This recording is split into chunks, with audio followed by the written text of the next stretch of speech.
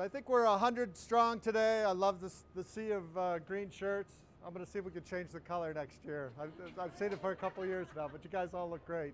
But it's a time really for all of us as employees. You know, there'll be families, there'll be friends as we look at the start of this. We really kick it off today. It finishes Saturday as the big, big day. And if you look at last year, we had 85,000 volunteers across the country. This year, the goal will be to exceed that, working on over 800 projects. So it's a big, big deal. It really is. I really appreciate all of your support. I've been so impressed with everything I've heard about Philadbunance.